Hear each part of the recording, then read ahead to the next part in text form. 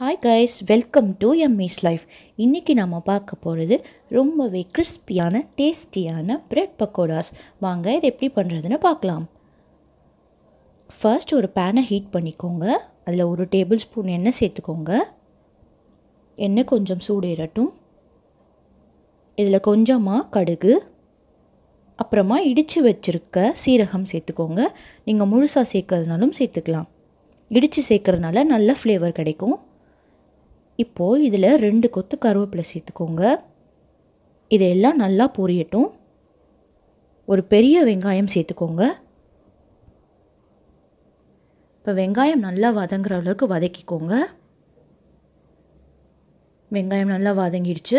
இப்போது இஞ்சி, பூண்டு, பச்சை மிளகாய் இது எல்லாத்தையும் அரைச்சி அந்த விழுது 1 டேபிள் ஸ்பூன் சேர்த்துக்கோங்க. காரத்துக்கு இதுக்கு பச்சை மிளகாய் மட்டும்தான் பார்த்து சேர்த்துக்கோங்க. இதில் 2 உருளைக்கிழங்கு வேக வச்சு மசிச்சு வச்சுருக்கேன், அதையும் சேர்த்துக்கலாம்.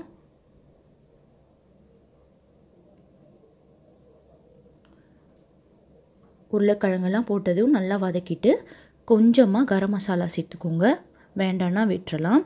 கொஞ்சமாக மஞ்சள் தூள், கொஞ்சமாக இதுக்கு தேவையான அளவுக்கு உப்பு, இது எல்லாத்தையும் சேர்த்துட்டு நல்லா வதக்கிக்கோங்க.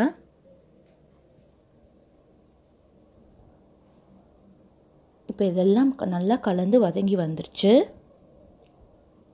இதில் கொஞ்சம் பொடியாக நறுக்கின கொத்தமல்லி சேர்த்துக்கோங்க. கொத்தமல்லி போட்டுட்டு 2 நிமிஷம் நல்லா வதக்கிட்டு இதை எடுத்து தனியாக வச்சுக்கலாம். இது நல்லா கொஞ்சம் ஆறட்டும்.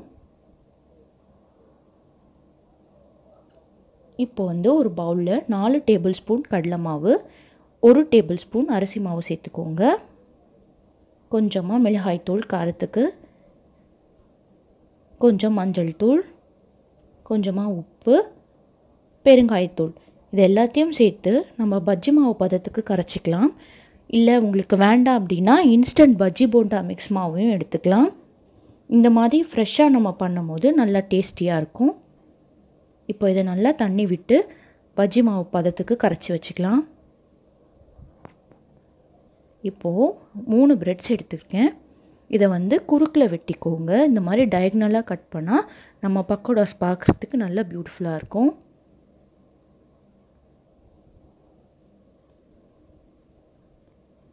இப்போ 3 பிரெட்ஸ்க்கு நம்மளுக்கு 3 பக்கோடாஸ் கிடைக்கும்.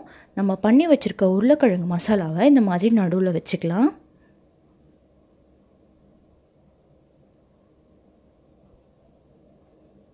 வச்சுட்டு இன்னொரு பிரெட் வச்சு இது மேலே நல்லா மூடிக்கோங்க. ஸ்டஃபிங் வெளியே வந்தால் பரவாயில்ல, ஏன்னா நம்ம எப்படியும் கடலை மாவில் இதை கோட் பண்ண போகிறோம். இதே மாதிரி எல்லா பிரெட்ஸையும் நம்ம பண்ணி வச்சுக்கலாம். பிரெட்ஸ்லாம் ஃபஸ்ட் பண்ணி வச்சிடலாம், ஆனால் பொரிக்கும் போது தான் கடலை மாவில் நம்ம நினச்சி போடணும். இப்போ 3 பிரெட்ஸும் பண்ணி வச்சாச்சு.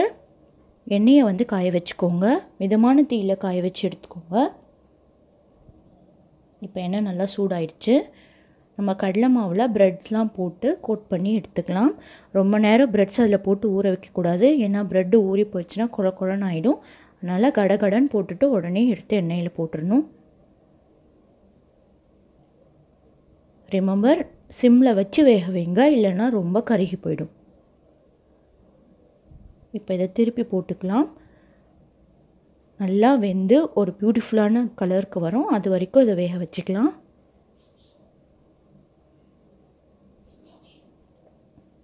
இப்போது நல்ல கோல்டன் கலர் வந்துருச்சு. இதை எடுத்துடலாம். இதே மாதிரி பண்ணி வச்சுருக்க எல்லா ப்ரெட்ஸையும் நம்ம பொரித்து எடுத்துடலாம். இதை இப்படியே கூட சாப்பிட்லாம், இல்லைன்னா இதுக்கு மின் சட்னி கூட வச்சு சாப்பிட்லாம். ரொம்பவே சூப்பராக இருக்கும். இந்த வீடியோ உங்களுக்கு பிடிச்சிருந்துச்சுன்னா உங்கள் ஃப்ரெண்ட்ஸ் அண்ட் ஃபேமிலி கூட இந்த வீடியோவை ஷேர் பண்ணுங்கள். மறக்காமல் லைக் பண்ணுங்கள். நம்ம சேனலுக்கு சப்ஸ்கிரைப் பண்ணுங்கள். தேங்க்யூ ஸோ மச் ஃபார் வாட்சிங்.